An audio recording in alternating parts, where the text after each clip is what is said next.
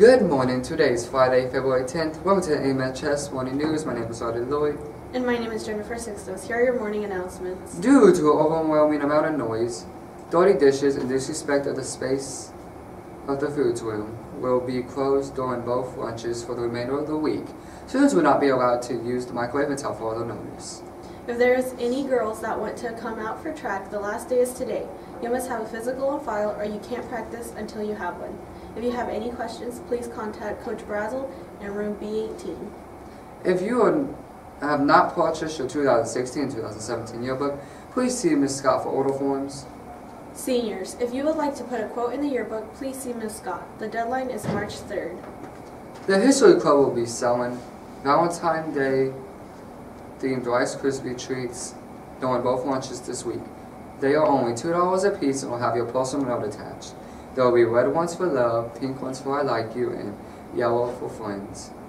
They will be hand-delivered on Valentine's Day during ELB. Crimson Express Color Guard will have an open gym on the following dates in the gym in McElwain. February 13th. Tryouts will be held on February 22nd and 23rd. Location to be announced. Key Club petitions for class directors are now available on A67. If you missed last week's meeting, please stop by A67 to pick up some important information and check sign-ups. FBLA is selling crush cans during both lunches for $1. You can also send a personal message with each can you purchase. Cans will be delivered during ELP on Valentine's Day, Tuesday, February 14th. We would like to wish a happy birthday to Gina Kellogg. For lunch today, we will be having tacos or pizza, refried beans, corn, fresh or mixed fruit. Today's weather is sunny and windy with a high of 56 degrees and a low of 50 degrees.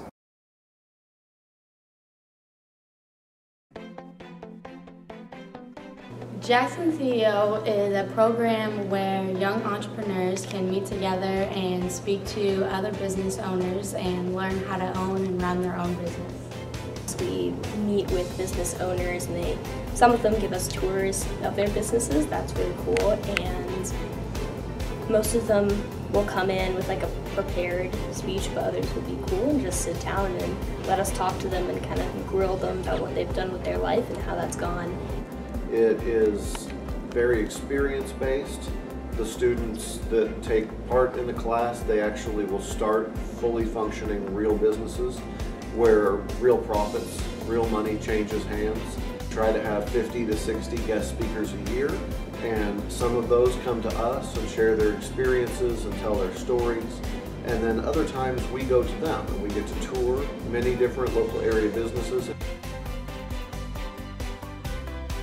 It helped me get a clear picture of my future. Being able to help the community and keep businesses local. Building a strong network of local business owners. The speakers have taught me that it's okay to fail and continue failing because that's when you really learn. We are professionals. We are Jackson CEO. Now everyone please rise for the Pledge of Allegiance. I pledge allegiance to the flag of the United States of America and to the republic for which it stands, one nation, under God, indivisible, with liberty and justice for all.